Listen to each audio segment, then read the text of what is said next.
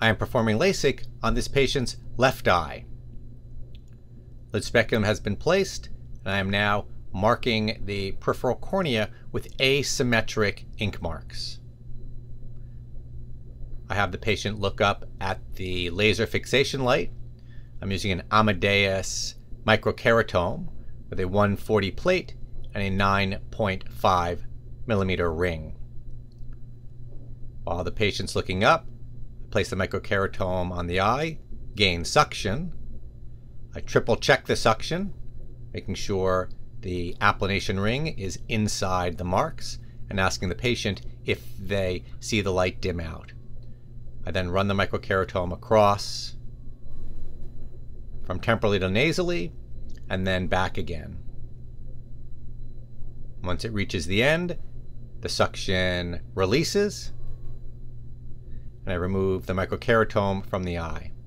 I then carefully lift the LASIK flap, making sure as I do that there is an intact hinge nasally.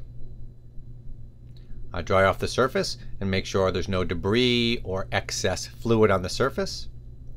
I then increase my magnification to 1.6 on the Vizx S4 laser. I center the eye, set the tracker, and then perform the laser treatment. Once the laser treatment is complete, I then place the flap back in its original position. I will then irrigate under the flap and make sure there's no debris in the interface. I then take a totally soaked sponge and gently go over the surface from the hinge toward the periphery a few times. I allow the flap to adhere for between 2 and 2.5 minutes.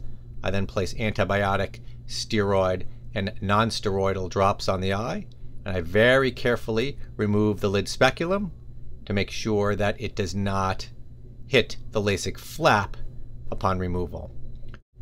I then have the patient blink twice to make sure the flap is secure.